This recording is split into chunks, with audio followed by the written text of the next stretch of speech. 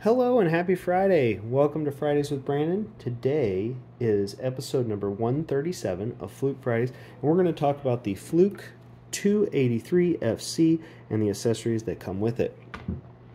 So let's start with the accessories.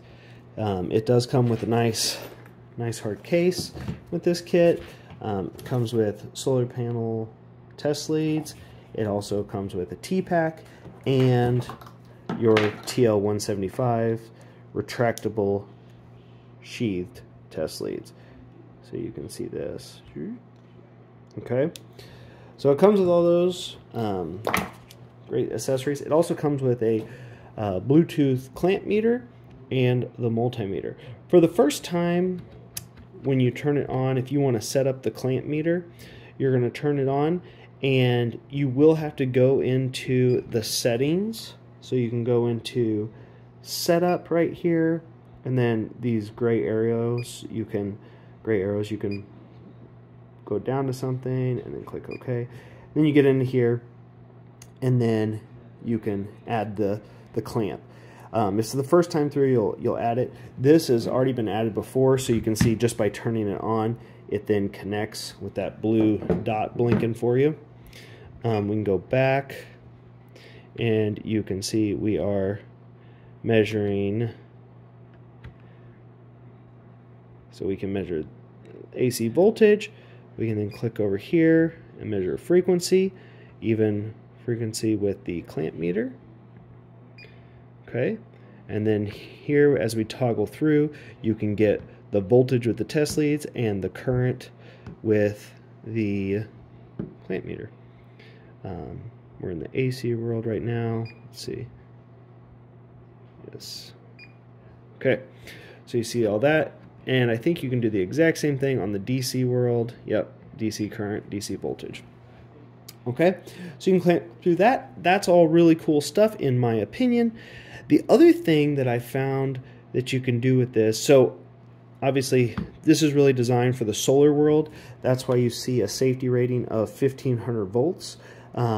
So if you need 1500 volts and if you're in the solar world, you probably already know about this clamp meter, and maybe you've already turned off the channel if you didn't have those things. But something I also want to share is this has a cool feature where you can go out of range and the screen can turn red on you. So we can do a gauge limit. Let's set up gauge limit.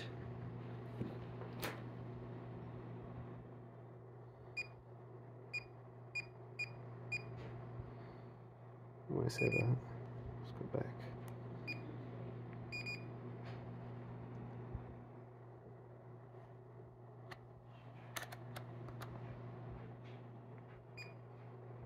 So you can do a gauge limit, and you can enable a gauge limit. Yes. Okay.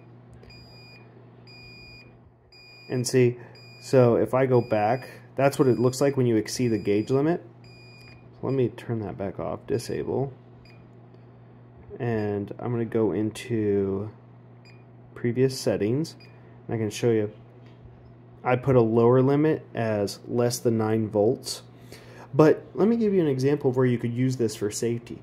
Let's say you're in an industrial place and you have multi crafted maintenance crew, or you have people that are only supposed to be dealing with low voltage, like less than 24 volts. They could have this set for, 26 or 28 volts, something like that. And then if they hook on to 120, it'll start flashing them, and they know that they shouldn't be messing with that circuit. Now, obviously they could disengage it, but that would be another way to really make it somewhat idiot-proof that, like, hey, if you've hooked up to something above the voltage that you are rated to work on, you get a big flashing red warning sign. I think that's kind of a cool application in the industrial world. Tell me if you think that's true in the comments below. Maybe you don't, and that's fine too. Would love to hear your thoughts. It will come with a rechargeable battery, just so you know, or at least I believe so. Oh, no, it doesn't. 3 AA's. Don't listen to anything I say. It's not true. So 3 AA's, but you do get the battery gauge on there. And then this is going to be 2 AAAs. So you guys might have questions about those kind of things. If you have any other questions about this, again, Fluke designed this for the solar world. I do think this is going to be a good meter for other applications as well, because it does have logging capability and a few other things. So check it out. Let me know what you think. I will try to put a link in the description below to my Amazon store if that'll help. Take care.